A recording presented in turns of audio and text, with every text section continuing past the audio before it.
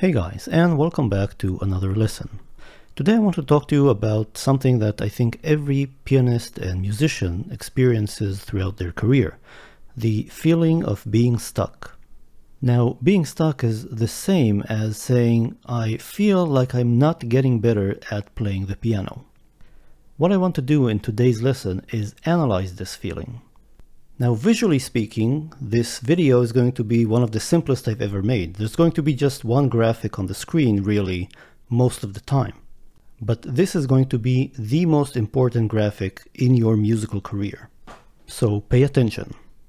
I'm going to draw, really, what is a map for how a pianist or a musician progresses from the initial sort of beginning stages of their training to the advanced stages, and I'll point out where exactly along this pathway you can actually end up getting stuck, or what might give you this sort of feeling. So in as much as this is a video about getting better at playing the piano, you could also say it's a video about the career path that a pianist experiences. Now, before I begin, I want to address an open question, which is, what does it actually mean to get better at playing the piano? And this question actually has two answers, which are dependent, but not the same. The first answer is the easiest to grasp. It refers to the technical advancement of your playing. If you can play the C major scale today at a metronome of 100 BPM, and you can play it in a week's time at 110, this is getting better. Mastering exercises, learning new pieces, all of these really constitute one aspect of getting better. Now, it might seem that it's very easy to get better at playing the piano. Why don't you just practice whatever you're weak at and get better at it over time? Now, this is a major way of improving your playing, and it should be followed by any musician and specifically piano player. However, the feeling of being stuck while learning the instrument actually refers to a different aspect of this process. Being stuck is really not knowing which way to go, what to practice, how to build yourself up. These two problems are complementary but different. The first refers to practicing something that you've laid out for yourself. The second involves understanding what should be practiced and how to build your skills.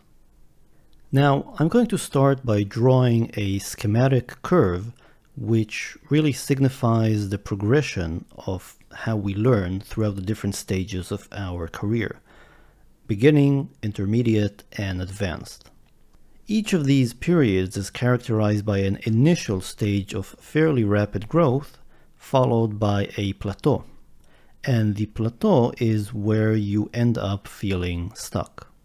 The most important thing for you to understand when reading this chart and getting yourself unstuck is, first of all, identifying at which stage you're at, and then understanding and addressing the challenges of each plateau. At the beginning, when you learn to play piano, there is a fairly short, fast, somewhat explosive period where you pick up many new concepts and master them at a shallow sort of form or rate. This is when you'll first learn about chords, maybe scales a little bit.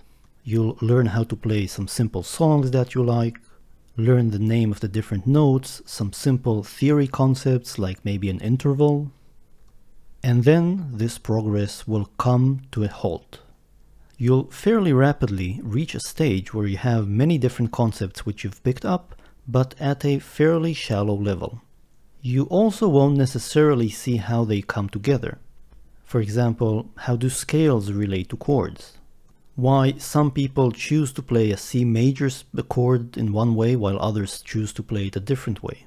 Your finger dexterity will also be fairly lacking, especially in your fourth and fifth fingers in each hand. You will then hit the first plateau. Now, how do you get these separate, independent little skills that you've picked up in the initial explosive period to start coalescing, coming together? In other words, how do you break through from the beginner stage to the intermediate stage? The answer to this riddle is order. As a beginning pianist, all you see are tips of islands scattered about. Your job is to uncover the underwater terrain that connects them. Now, what does this entail from a practical standpoint? How do you go from individual concepts to some sort of unified view of music? Although this might seem difficult, fortunately, this is a fairly routine adventure. I say routine because the path has been cleared for you many decades and even centuries ago. Your job can be divided into two parts. First, technical. You need to improve your technical skills and dexterity and finger independence. There are many books on piano technique out there. The most famous one is probably the Book of Exercises by Hannon. You can find it for just a few dollars on any music bookstore that you can think of. You can even find it for free on the internet in PDF form. There are other books for working on technique. For example, Oscar Peterson, the famous jazz pianist, has a book on jazz etudes. Honestly, it doesn't really matter that much which book you start out with. What's important is you work through the book systematically and methodically, starting with each exercise at a slow tempo and building up as you become more and more confident. Working with a metronome is important as well. The point is that there's a fairly well-known, simple, straightforward roadmap for improving your piano technique. All you have to do is set aside a fixed amount of time each day for you to work on these exercises. Now, the second aspect you need to work on as a beginning pianist that will get you from the disjoint ideas into a more unified view of music is theory. There are many books on music theory. In particular, I'd recommend that you focus on more modern theory. Anything that has to do with jazz, I think, would be a good place to start.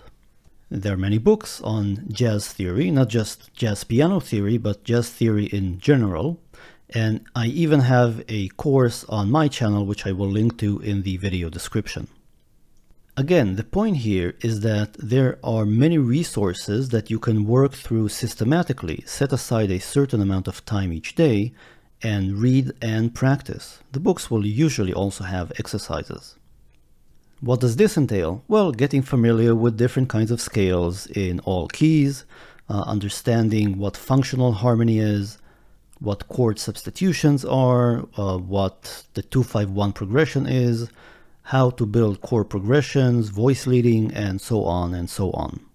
Now, if this sounds tedious to you, it's probably because it is. You will need to work methodically at concepts which will initially have little meaning. Think of it as learning to read by learning about grammar, vocabulary, the parts of a sentence, and so on. Not very exciting stuff, but things that will be essential to reading and writing. This is also why many people get stuck at the beginner stage, because the transition from beginner to intermediate is a little bit boring, to be honest. You only see the payoff of your actions down the road. It will take many months and maybe a year or two before you come to a point where things start to click, come together. However, once they do, you will be an intermediate pianist. This is at least my own definition of an intermediate level pianist or musician. Someone who can move around the keyboard with some ease, can play different chords, inversions, scales, can finger the scales, and is familiar with many of the important concepts from music theory. So what is it that sets an intermediate level player from an advanced level player?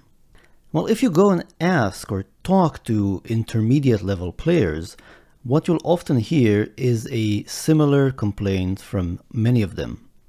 I know about all of these concepts, I can play the different chord types, I can play the different scales, but I don't really sound like I want to sound. I don't really sound like that guy on the record that I really like. I'd like to sound like Oscar Peterson or Bill Evans, if you're a jazz person, or maybe some other more modern player or soul player or whatever. But you're missing something. You're missing something that makes you sound as polished as these players on the big record sound.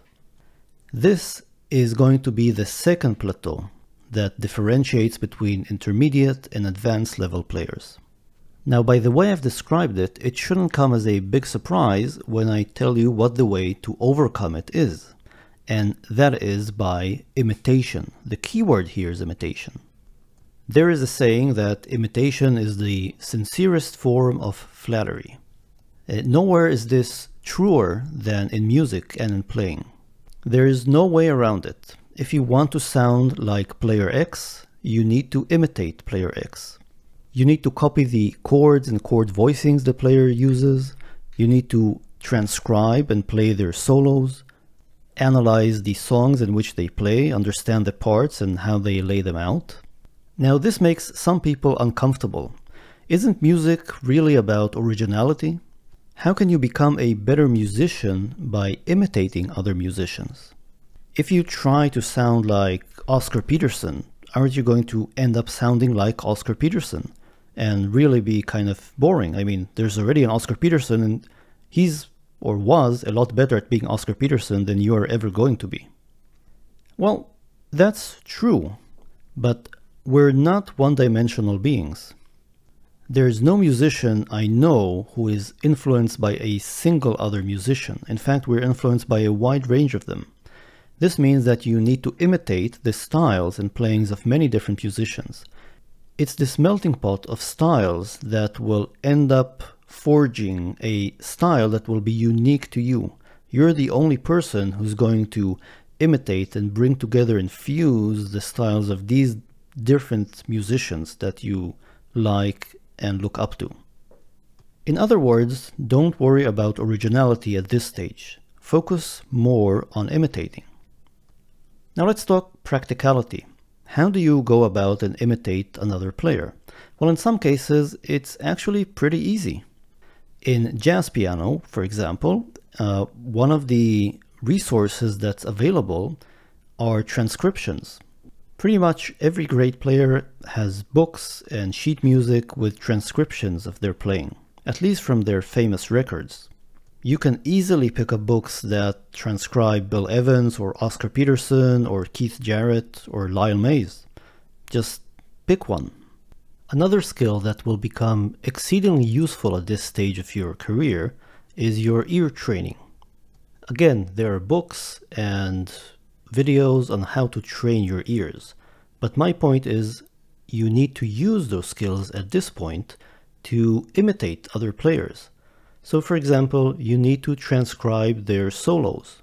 This is pretty painstaking and time-consuming, but it will teach you a lot on both how these players produce their sound and will also give you ideas on how to use their musical language to produce songs, solos, and music that you appreciate. Transcribing a piece or a solo by Oscar Peterson is as close as you'll ever get to getting a lesson directly from Oscar Peterson himself. As you do this repeatedly for different artists that you think highly of, you'll eventually get to the stage of being an advanced player. And at this point, you sound good, you sound professional. You'll even have your own style. It's surprising that by imitating others, you'll develop your own style. But it's actually going to happen naturally, trust me on this. This will bring you to the third and last plateau in your development as a musician. And I call this third and last plateau stagnation. Now this is in fact inevitable, and I'll explain why this is so. I'll also explain how to fight it. Now, why do good musicians stagnate? Well, think about an experiment where a monkey learns to perform a complex task and gets a reward. Now, what do you think the monkey is going to end up doing? Well, the monkey is going to learn to perform this task exceedingly well so he can get the treat every time. In this analogy, I'm afraid to say so, you are the monkey. Well, so am I, and any other musician is. Once we start sounding good, once we find a style of playing that makes us sound great, both in our own ears and in the ears of our listeners and followers, we tend to then repeat it because we get positive reinforcement. We have a supportive crowd. The chords we play resonate at some deep level within us. So we just keep doing the thing that makes us feel good. We play the chords with the voicings that sound lush and great. We play the solos on the scales that we know will sound good and fit with the chords, and so on and so on. This is natural and expected, and actually I would suggest that you proceed exactly along this route. Become good at something, become so good that you end up wanting to do it more and more. But be careful not to stagnate. If you're not aware of yourself repeating patterns, you'll end up repeating them indefinitely. The same is true for bands as well. Bands end up repeating themselves. They have a sound that they cannot escape from in some cases. So I'll conclude this video by giving you some advice on how to fight stagnation. And this brings me to the third concept that you need to foster once you hit the third plateau. And this is stepping out of your comfort zone. Pretty much anything that will make you step out of your comfort zone is an excellent way of fighting stagnation. Now, this can be something that is as simple as playing in another key. You might think this is kind of weird, but think about it.